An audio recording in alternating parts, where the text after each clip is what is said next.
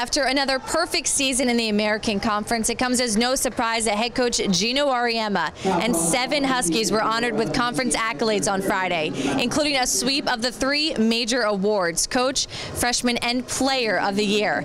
But for this squad, the goal has always been to win championships. So these individual accolades are just the bonus along the way.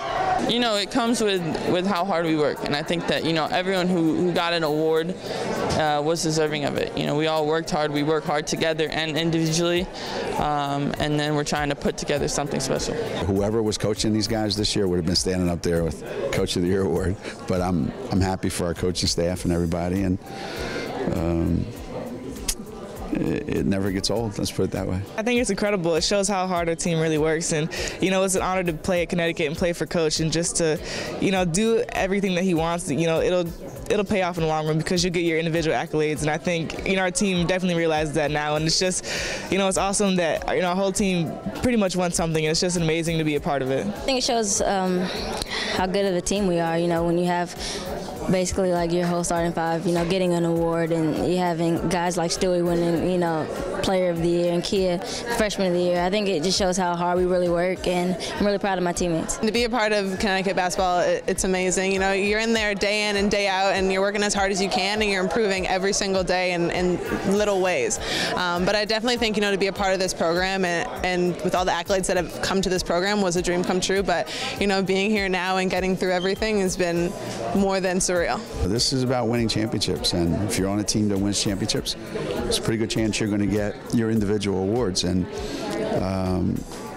you know, Stewie is the best player, you know, and we have the best guard. You know, Mariah is the best guard, and Tuck maybe the second best player.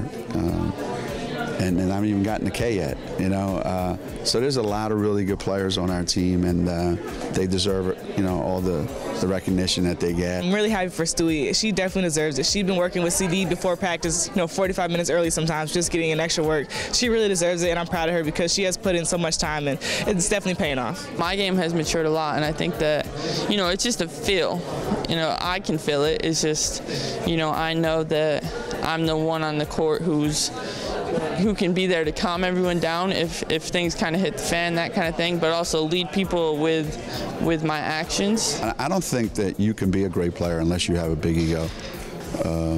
How you manage that, I think, is the key.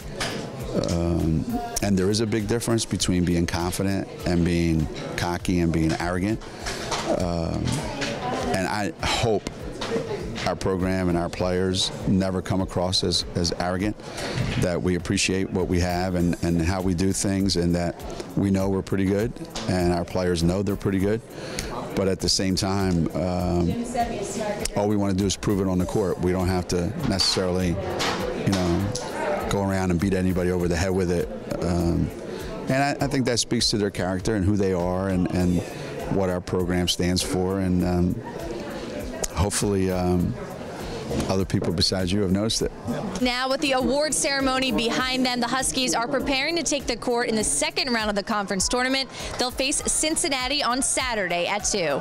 Reporting at Mohegan Sun Arena for Huskies All Access, I'm Erica Wachter.